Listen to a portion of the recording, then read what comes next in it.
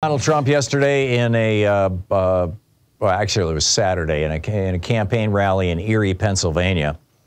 Called Joe Biden a dumb son of a B word, which is at the very least undignified, don't you think? Earlier this week, Kevin McCarthy said that he would reconsider impeachment inquiries into Joe Biden. I don't know what they think they're going to impeach him for. I realize they think that they've got a Chinese spy who's on the lam who says that he knows that Joe Biden took a $10 million bribe from some Ukrainian guy, but everybody else involved in this says that's just a lie made up by this guy to try to get out of his. But you know, in any case, Marjorie Taylor Greene and Matt Gaetz actually called for Joe Biden's impeachment the first day the day after he was sworn into office.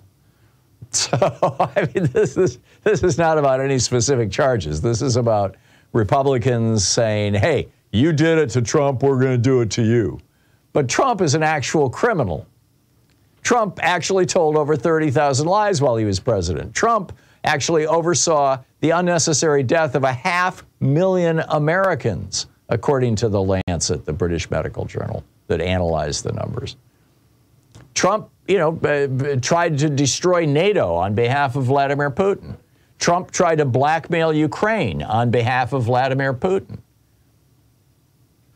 Trump apparently sold top secret documents to Saudi Arabia for $2 billion. Trump apparently gave, among the data that Trump had at Mar-a-Lago was lists of our spies, payroll records. And, in the third year of his administration, right after he asked the Director of National Intelligence for that list of the payroll records of the spies, suddenly the CIA reported to Congress that their spies all around the world were being murdered. I'd like to know more about that. But those were all legitimate reasons to impeach Trump.